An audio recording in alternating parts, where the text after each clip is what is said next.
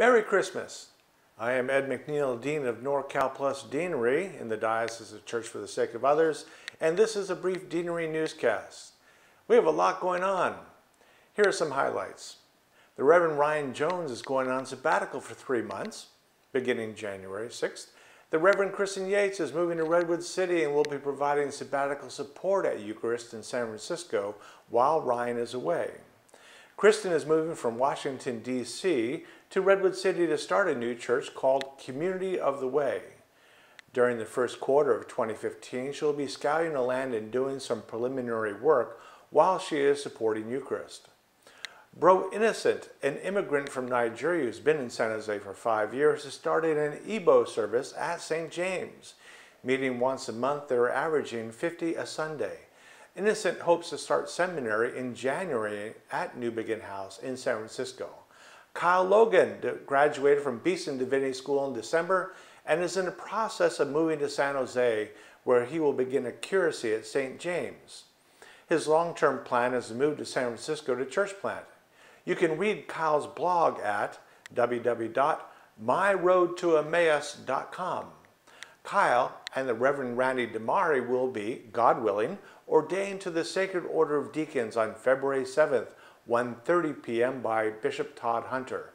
Randy is previously ordained in the Assemblies of God and is currently working as a hospital chaplain and assisting Christ the Redeemer in Davis.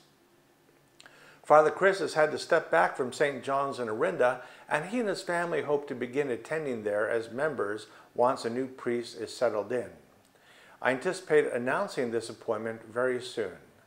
Father Chris will be providing pulpit supply for the deanery, for which we are extremely grateful. You may have noticed we haven't got any.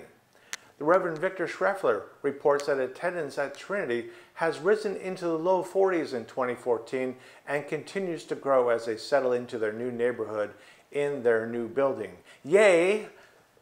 The Reverend Joshua Lichter is so close to opening a coffee shop in Roseville. The new coffee shop will be called Fig Tree.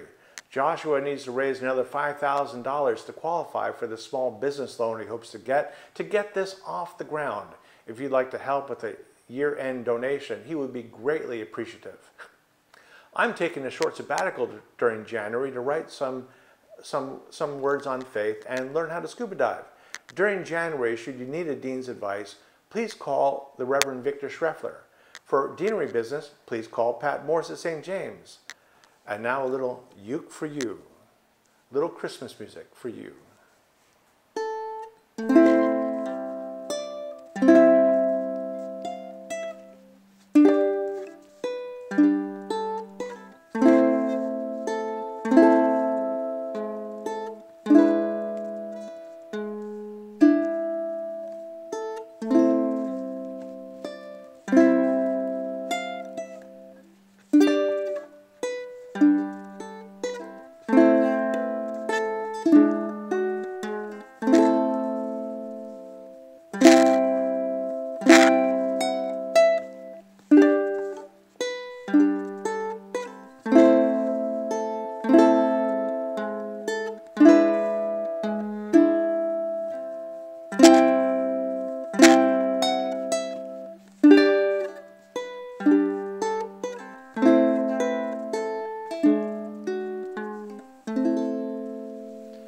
Merry Christmas.